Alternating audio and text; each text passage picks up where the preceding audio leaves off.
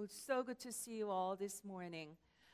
Believe it or not, this Sunday is the last Sunday of July. Are you ready to have August? Oh, I'm ready because Vacation Bible School starts tomorrow. I invite you to open your hearts and mind, enjoy this worship service, because God is here with us and for us. Today is another special Sunday because we are going to have a special preacher today.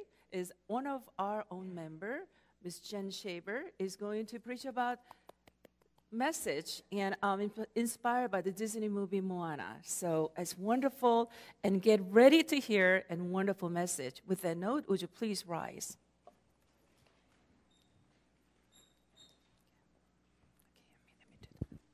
Good morning. Please join me in the call to worship. Wait for the Lord like those who hope in God's mercy. God's steadfast love endures forever. Watch for God like those who eagerly await the morning. Wait for God whose power redeems us. Hear God's hopeful word like those who long for pardon. Rest in God's love.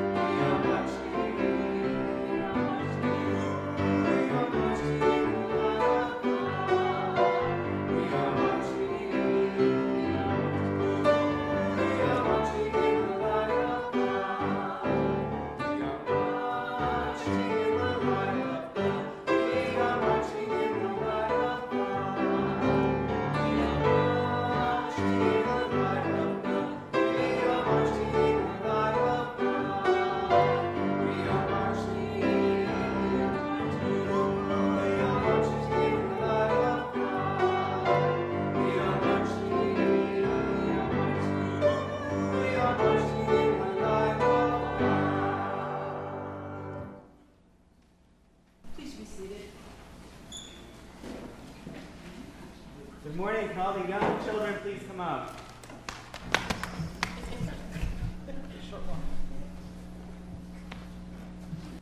Anybody else? All right, friends. So we're going to talk a little bit about friendship and kindness and how it relates to Moana. I have some questions, though, at the very beginning of which character you like more. So we're going to take a couple votes, okay? So which character do you like more, Maui or Moana? Who wants to raise their hand for Moana? Who likes Moana more? Who likes Maui more? Maui, okay, okay. Who likes, this one's a little bit harder, the chief, so Moana's dad, or Moana's grandma? Grandma Tala. So who's voting for the chief, her dad? Okay. And who's voting for the grandma? Okay, okay. One more. What about Hey Hey the rooster versus the crab? Tamatoa. So who's voting for the crab? And who's voting for Hey Hey? I know somebody up here used to have a Hey Hey shirt, so. So, a couple more questions for you guys. Was Maui nice to Moana when he first met her? No. No. What did he do? He took the boat. He took the boat, and did he put her in a cave? Yes. Yeah. With the big one. Yeah, I think there might have been somebody there. So, did they eventually grow and have a really cool friendship? Mm-hmm. Yeah. And that was like the whole second half of the movie, right? Yeah. And he got the hook, right? With Tamatoa, right? And they worked together. So, was Maui reluctant to help Moana at the beginning? No. Yeah, he was, right? He didn't want to help her. But then together, with their friendship, they did really well, right? Yeah. So sometimes it can be really hard to do things on our own, but if we do things with our friends, sometimes that makes it easier, right? Yeah. That's pretty special, right? The other friendship that I want to talk to you guys about is Grandma Tally. I think she and Moana have a very, very special relationship, right? Because they talk to each other, and Grandma Tally kind of advised or told her about the ways of the world. And she's magical. Yeah, she does have some magical stuff that she does. You're right. You know Moana pretty well. So what I want you guys to think about, and Miss Jen's going to talk about kindness, right? Because at the very end of the book, what happens? What happens at the end of the movie? She restores the heart of Te Fiti. Yes, Moana restores to the heart of Te Fiti with kindness, right? So Taka's really scary. Look how scary Taka is in this picture. He's really scary with fire, right? But Moana gives kindness, right? So we can sometimes be really kind even though our brother or our sister might feel like they're Taka, right? Yeah. But if we're kind to them, maybe they'll turn into Te Fiti, right? The heart of Te Fiti. The heart of Te Fiti, right? So I want you guys to remember that kindness always is going to be helpful, and that doing things with friends is really helpful, and also listening to other people that might have good ideas is really helpful. All right, guys, can you pray with me? Yeah. Repeat after me. Dear God, Dear God, thank you for giving us friends. thank you for giving us friends. Thank you for giving us Thank you for giving us special advisors like Grandma Tally. special advisors. Help us to be kind and show kindness Show kindness. even when it's really, really, really hard. Even when it's really hard. Amen. Thank you, guys.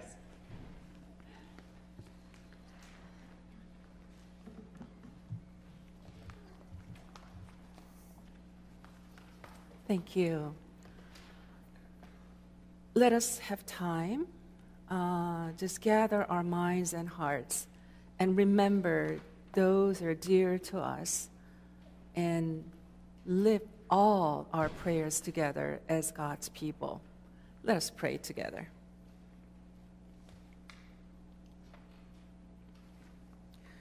Holy God, we come before you in prayer, lifting to you the joys and concerns and the hopes and dreams of our lives.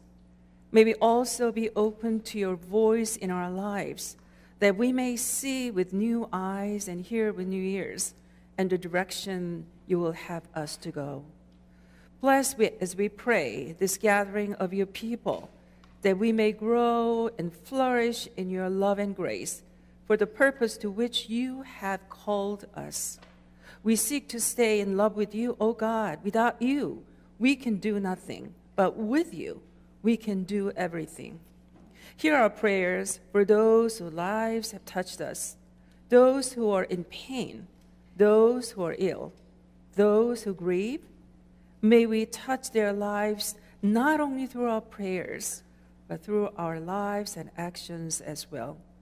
So guide us, bless us, uplift us, and hold us, for we are your children, called to our purpose in your world. Hear our prayers, those spoken and those hidden in our hearts. We pray in the name that is above every name, that is our Lord, Jesus Christ our Lord. Amen. And as a children of God, may we recite the Lord's Prayer in one voice. Our Father, who art in heaven, hallowed be thy name. Thy kingdom come, thy will be done, on earth as is in heaven.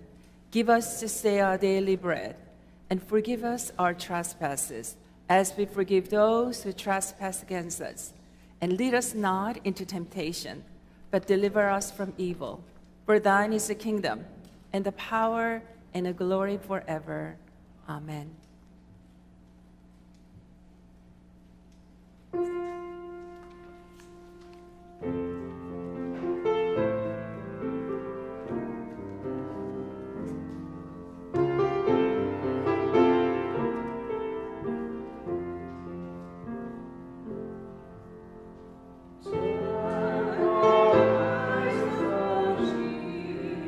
Jesus,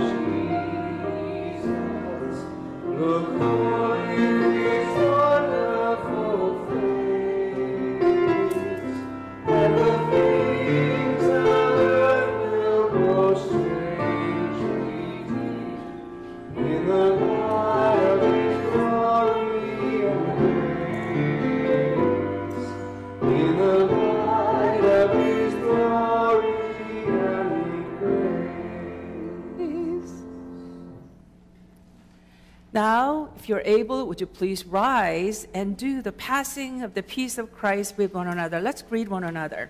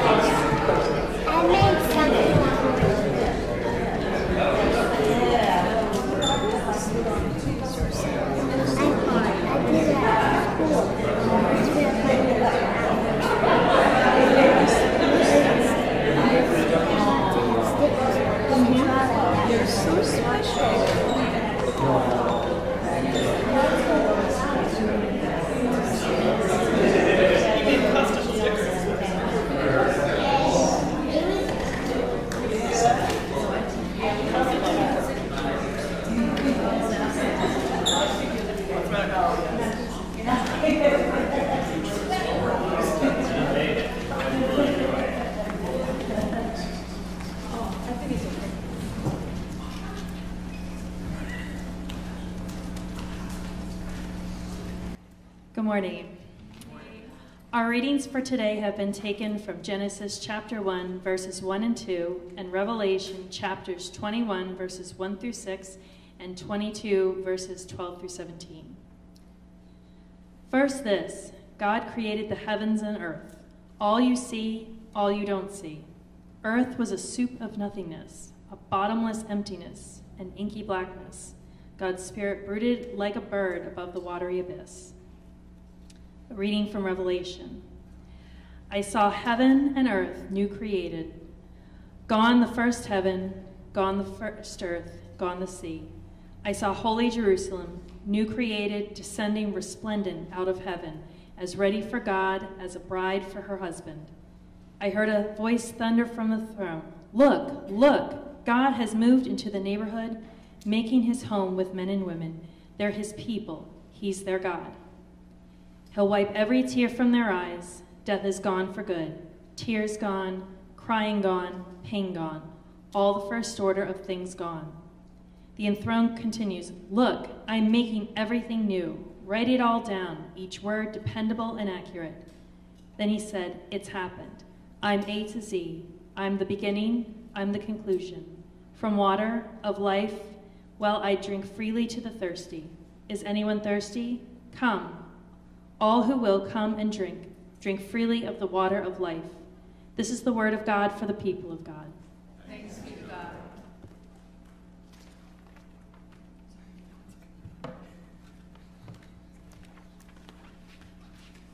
Good morning. This morning we're going to explore the parallels between the overarching story of the Bible and the movie Moana. Believe it or not, Moana crystallizes in a simple and Disney at its best way many of the high points in the story arc of the Bible. Although Moana is from the fictional island Motunui 3,000 years ago, the story and culture of Moana is based actually on the very real heritage and history of Polynesian islands such as Hawaii, Samoa, Tonga, and Tahiti. The story of God and humanity and our search for answers on both the beauty and the brokenness we see all around us really is universal. It weaves into all of our stories and helps show us how much we all have in common. The benefit of a Disney movie is that they also usually top out at 1.5 hours to 2 hours, allowing you to see and appreciate that full story arc.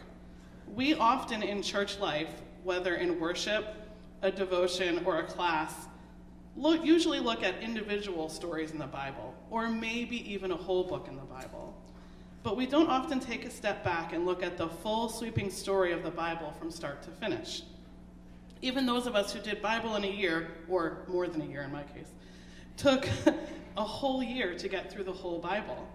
While the details of individual passages are very important, they can sometimes distract us from really feeling and experiencing the bigger picture and trajectory of the Bible as a whole.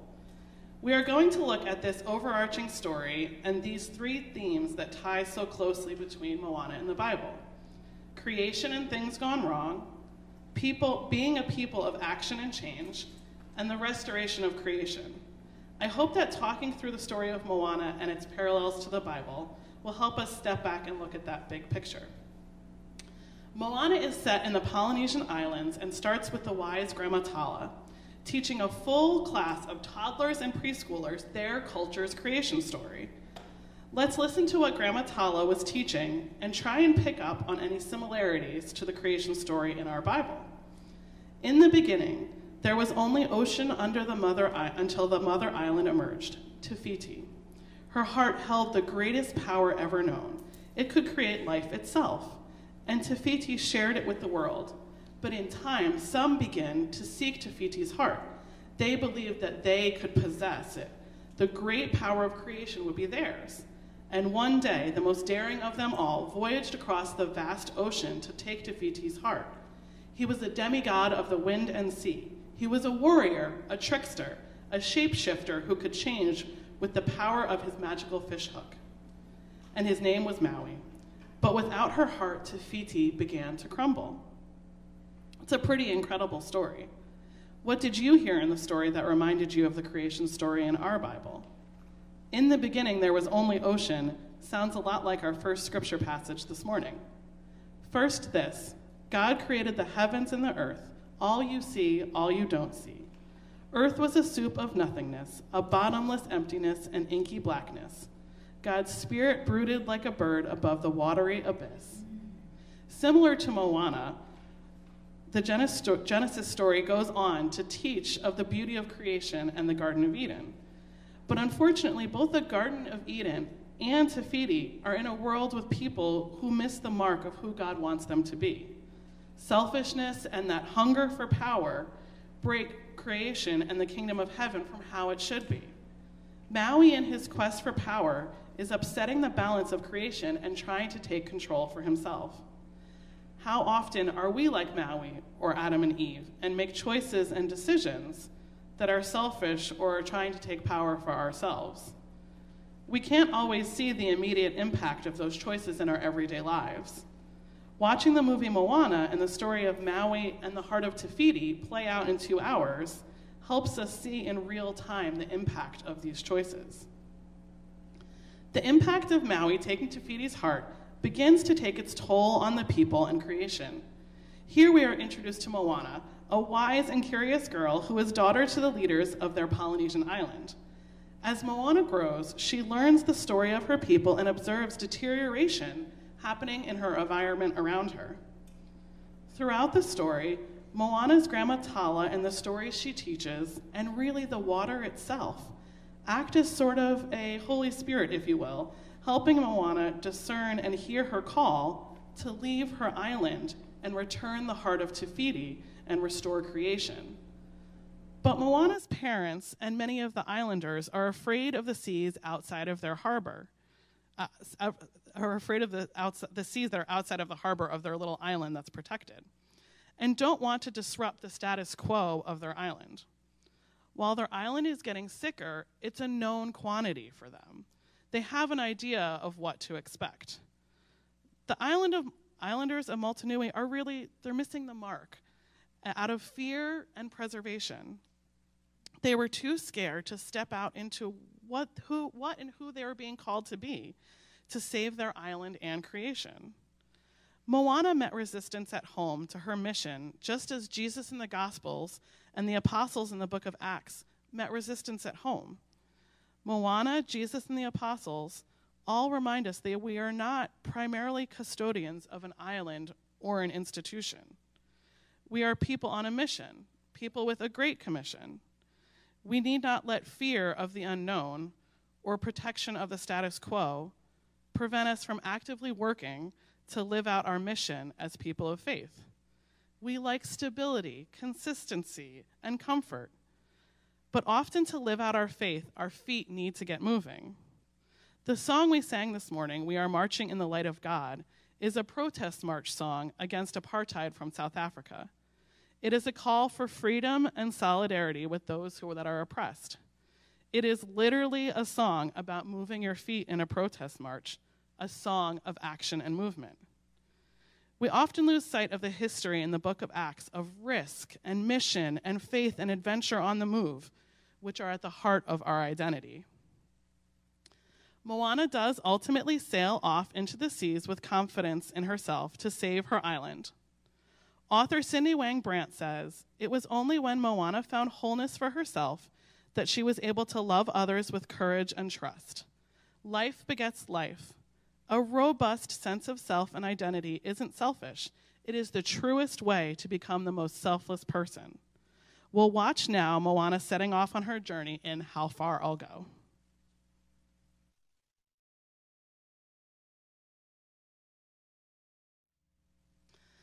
The movie continues with Moana meeting the demigod Maui that Nicholas was talking about in the children's sermon, who had stolen the heart of Te Fiti, and they set off on a musical and wild seafaring adventure. If you haven't seen the movie Moana, I highly do recommend it. It's hilarious. Eventually, after much back and forth and a lot of classic Disney hilarity, Moana and Maui join forces and embark to restore the heart of Te Fiti. Watch now as Moana restores the heart of Te Fiti.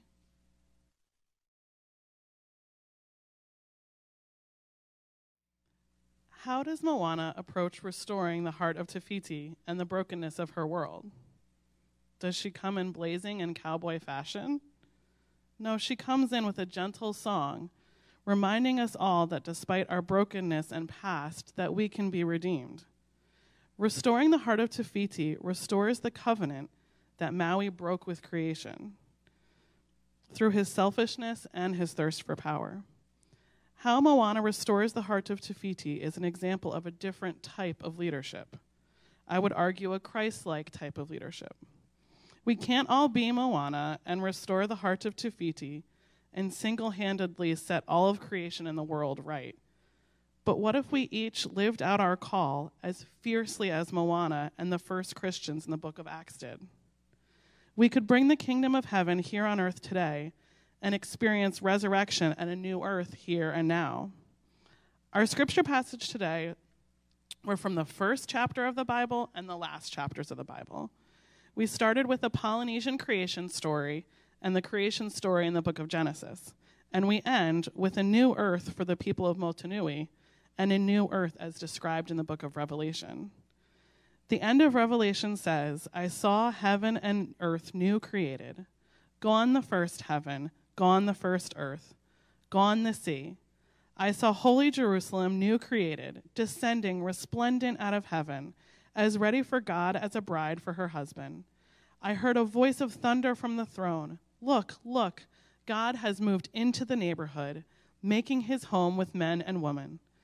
They're his people. He's their God. He'll wipe every tear from their eyes. Death is gone for good. Tears gone, crying gone, pain gone. All the first order of things gone. The enthroned continues, look, I am making everything new. Write it all down, each word dependable and accurate. Then he said, it's happened. I'm A to Z. I'm the beginning. I'm the conclusion. From water of life well, I give freely to the thirsty. Is anyone thirsty? Come, all who will, come and drink. Drink freely of the water of life. May we take time to step back and reflect on the full, wide, beautiful story of the Bible start to finish. May we never forget where our story leads and what is called of us to get there. May we live out our call with the same confidence and leadership as Moana did. If we do, we just might bring the kingdom of heaven here on earth and restore creation.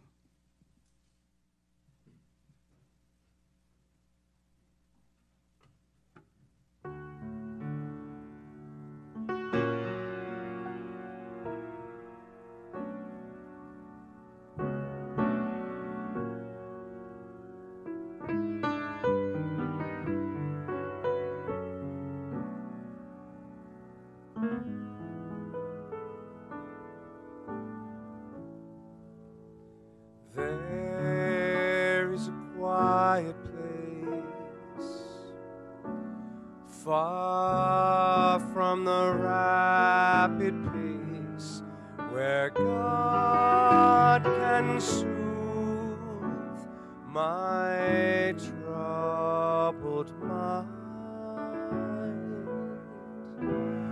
sheltered by tree and flower there, in my quiet hour, with him my cares are left behind. Whether a garden small or on a mountain tall, new strength and courage there I find, and then from this quiet place I go prepared to face a new day with love for all mankind.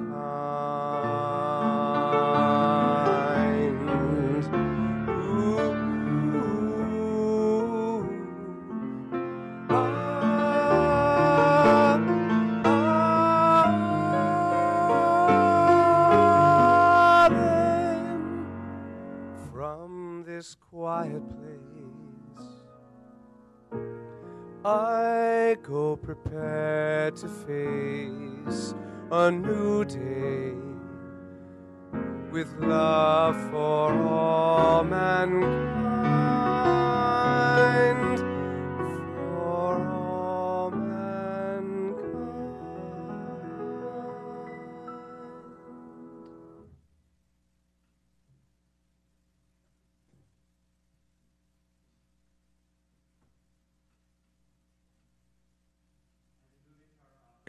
You can give it in the plate in the back or online. In a spirit of prayer, please join me in the offertory prayer. We sing your praises, O God, for your love is sure and true. Your faithfulness is never ending. You satisfy the thirsty and fill the hungry with good things. Receive the offerings we bring before you this day, that these gifts may continue your work of tending needy, providing hope for the oppressed and blessing those who want. In Christ's name we pray. Amen. Okay.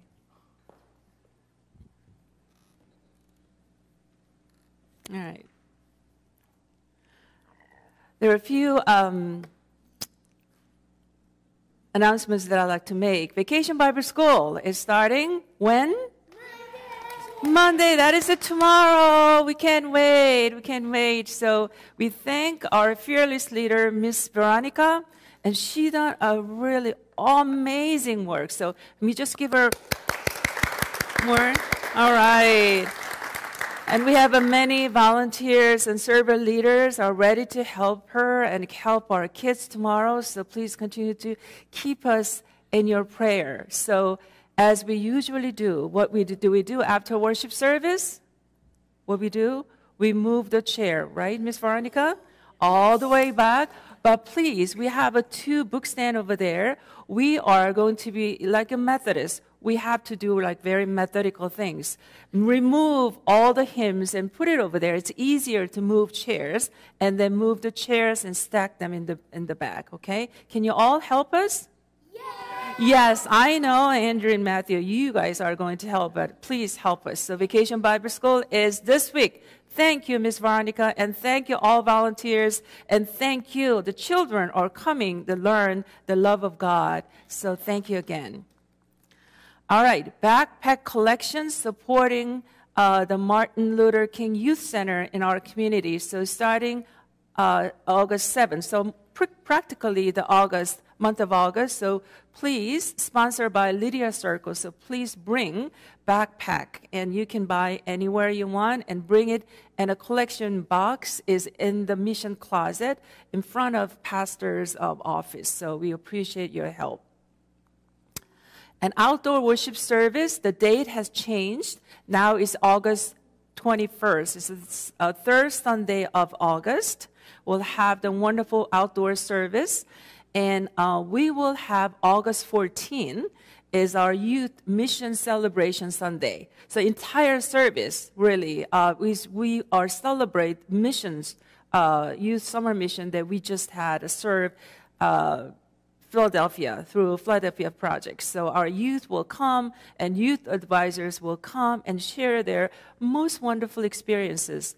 And then after that, as I made announcement last week too, we are going to have a farewell reception for our beloved member, Dave Rogers. So we ask you to just stay after worship service and spend some time with Dave Rogers. Dave Rogers is moving back to Indiana, but he's going to stay with us for the time being. And then he's going to visit us from time to time. And let's have a great worship service. Next Sunday, we are going to start a new worship series called God on Broadway. So we are going to talk, going through some of the Broadway shows that we love. So first Sunday is Aladdin. How many of you watched the Aladdin Broadway show? Yay! We're going to talk about that. And then third, Miss Mary Beth, what is going to be? Dear Evan Hansen. And then the fourth week, Don Schultz. Come from away. So wait and just come and enjoy the worship service. I also appreciate our preachers this July. Today, Miss Jen Schaber, thank you so much for a wonderful message. And Mr. Doug Parvin for your service in the third Sunday of July. Remember the movie? Total, right? And it's a wonderful story about the dogs and owners and relationships. So thank you. And we had a wonderful month of July, so can't wait to move on. And the next month, have another great month in summer and just, continue to worship God together in truth and spirit. So with that note, would you please rise? And we're going to sing, There's a Spirit of Love in This Place.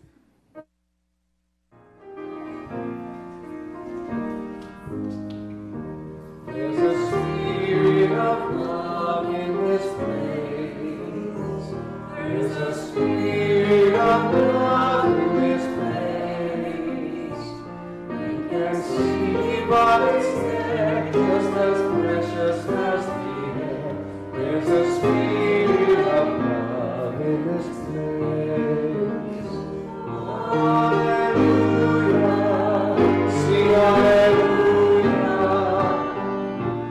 Bless your holy name. Oh, hallelujah, sing hallelujah. There's a spirit of love in this place. There's the presence of peace in this place. There's the presence of peace in this room. Tenderness is found, peace that passes human bounds. There's a presence of peace in this room. Oh, hallelujah, sing hallelujah. We bless your holy name. Oh, hallelujah, sing hallelujah. There's a spirit of love in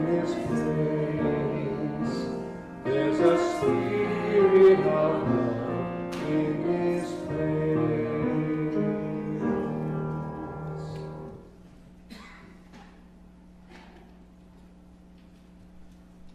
Believe where you have not seen. Our hearts will lead the way. Trust where you have reason to doubt. Hope where you have cause to despair. Go with God's blessing.